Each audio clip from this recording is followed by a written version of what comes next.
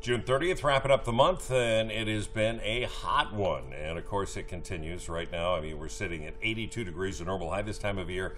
On a 30-year average is 79. So our overnight low is still warmer than our average daytime high. So you get it.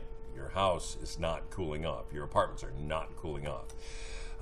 The heat wave continues. Record heat again today. It is going to be yet another hot one. Yesterday, of course, broke quite a few records, in as much as that not only we broke the hottest temperature for June, we broke the record for June 29th, and it's the hottest we've ever been. 109 degrees. The old record was 98, set back in 1939. So, and again, we were at 108, and that's the warmest Spokane had ever seen since records were starting to be taken in 1881.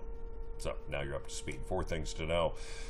Ice cream, or perhaps sitting in the freezer, would feel good today. 4 things here. Excessive heat warning continues. The last super duper hot day, we're going to be, again, into the triple digits, but we're going to be at 108. It's going to be a little cooler Thursday, and near normal next week towards the end of it. That's going to be the good news. So today's heat, setting up 87, heading out the door, 103 at lunch, dinner time 108. Again, 99, the old record, so that record will crash probably before noon. So that's the setup. Please use caution. Today, 108 Deer Park. Colville's going to be 109. We're going to have 107 at Coeur d'Alene. We'll be at 108, 110 into the Tri-Cities. Cooler than yesterday, not by much. Tomorrow, 99 degrees, potentially 100. 98 into Deer Park, 102 into Colville, 103 into the Tri-Cities. So we definitely start cooling down. So that's how we're going to sort of play that game. We look at what we can expect for the next 4 days. 108, 100 Thursday, Friday 100, Saturday 99, and again, record heat moving into the area today and tomorrow more than likely.